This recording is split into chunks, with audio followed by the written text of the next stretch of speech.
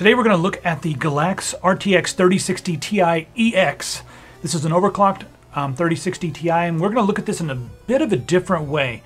I think it's kind of weird to take this GPU and pair it with the top-of-the-line CPUs like the i9 or the Ryzen 9 and stuff like that, and give you those tests. I think a lot of people are going to be grabbing this and putting this into budget builds or mid-tier builds, but you get a lot for the money. So what I'm going to do is I'm going to put this into a system with an AMD Ryzen 3100. And we're going to do a budget build with this and just see how it can run in a realistic system that a lot of you might be running yourselves. This is BobKeys.com, where I get my Windows serial numbers and a number of other things. You want to hear about some numbers? Use coupon code TS25 and you won't have to deal with that number. It's going to be $14. Around that range. As well, right here, TS25 will take money off of that. We've got Office, you got Windows 10 Pro and Home. Once you place your order, you just click on your account up here, click on User Center, and then you'll see My Purchases. Just hit View, Keys, and Codes. You copy this, hit Start, and type Activate, and then click on your activation settings, and it'll bring up this. Just click here to change your product key, and then paste that right in there and hit Next, and you are activated and good to go. So again, head over to BobKeys.com. Thanks to them for sponsoring. Use coupon code TS25 and get these OEM style prices. You deserve it. Now to our regularly scheduled program.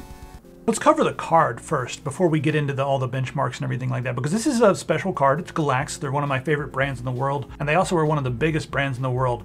They're not too huge in America. In Europe, you might know them as KFA2.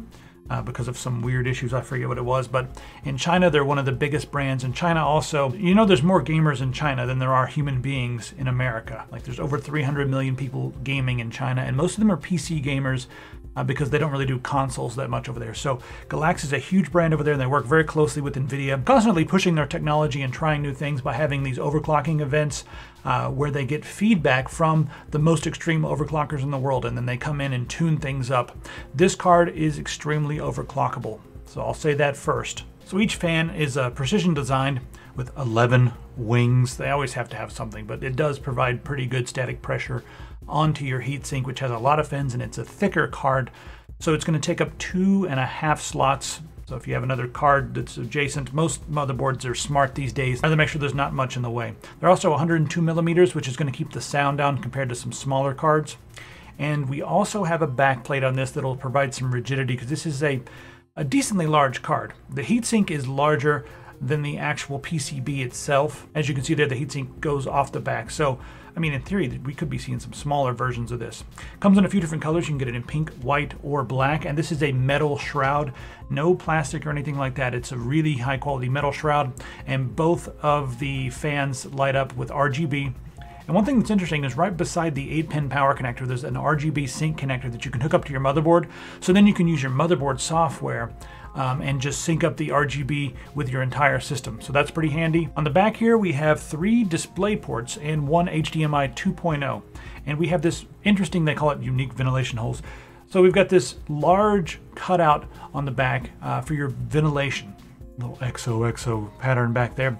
Now what this does is it allows more air to come through. Sometimes you'll see like the really small holes and stuff on the back, and it's been proven that the larger holes are better at helping to dissipate heat, and you can even see a few degrees difference in cards that have the full, either a blocked grade or a finer mesh than these cards that have the bigger holes on the back. We've got 4864 CUDA cores. We got 4864 CUDA cores. The boost clock is 1695. Now I was able to add 300 to that to get it up to 1995. And it worked. So this thing's very overclockable. I'm gonna do my benchmark test just at the stock, but even at the stock, with the way the boost clock works, depending upon the game, it was going up to like 1800 and stuff like that. So it was going beyond the stock boost clock that you see in there. So this is a very overclocked premium card.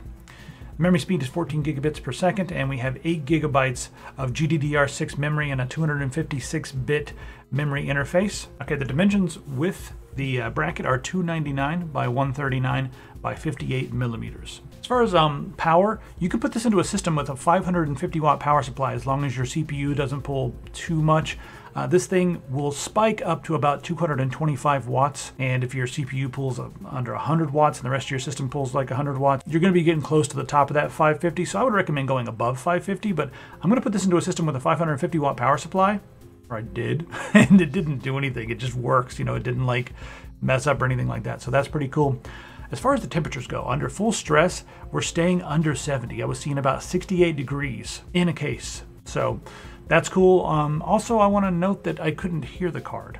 Like once it's in the system, I couldn't actually hear it. It's really quiet. And another thing you'll notice with a lot of the RTX cards is there's coil whine.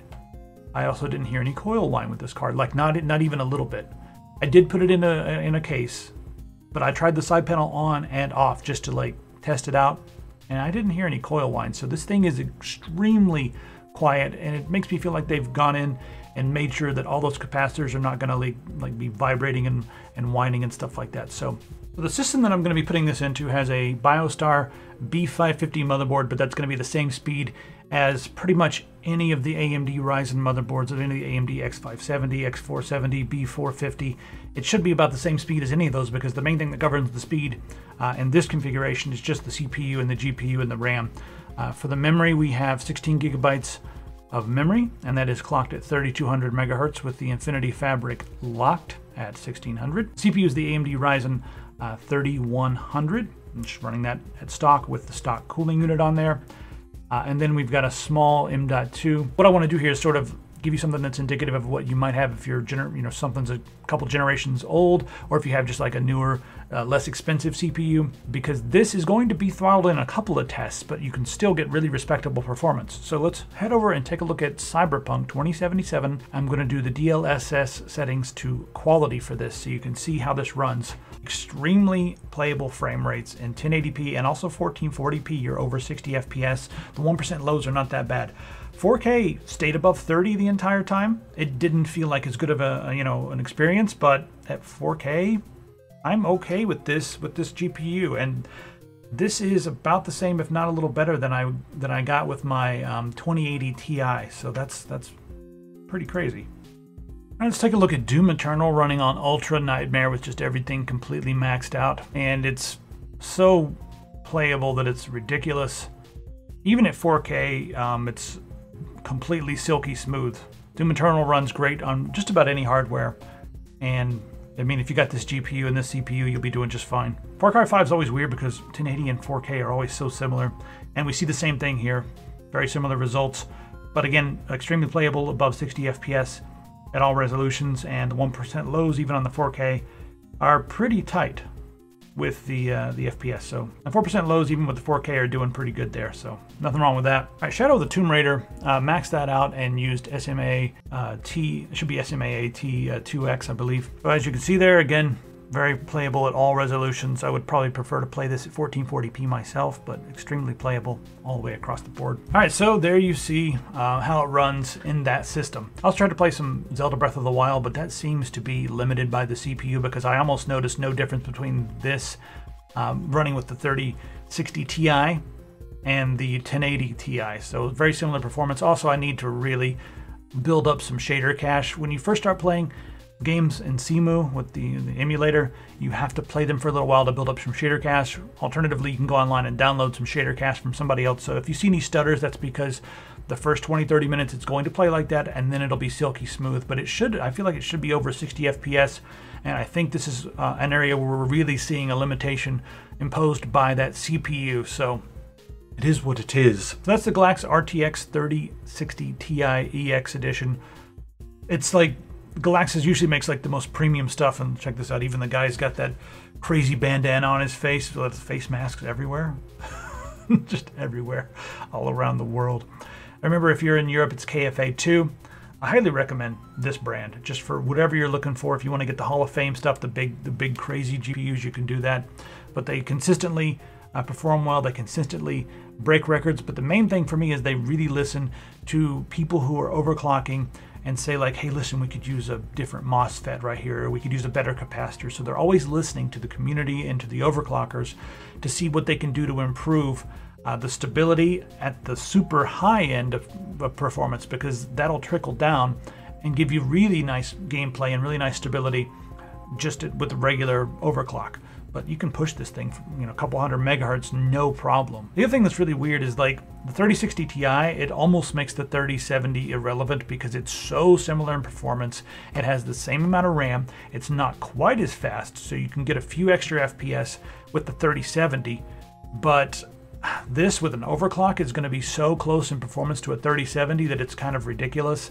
And also the price on this, at the time of shooting, it's pretty good, but it always fluctuates up and down. So the link's going to be in the top of the description to show you what the price currently is. But yeah, the price on this is usually pretty ridiculous if you can find one. That's the other thing. Hopefully you'll be able to find one. I'm seeing more of these in stock than some of the crazy big cards, but good luck. Don't buy from scalpers. Just chill and wait. My other little option that I always do is I go on and buy rigs from iBuyPower because they always have all these deals, and then I pull the GPU out and then resell the rig with a different GPU. So kind of ridiculous, but if you need one right now, you can look around at different stores online and try to get one. Anyway, let me know what you think in the comments. Head over to Epic Pants and get yourself one of these shirts. We're out of these. This was a shirt of the month, but also get yourself a gaming mouse while you're there and a keyboard and whatever else. I'll see you in the comments.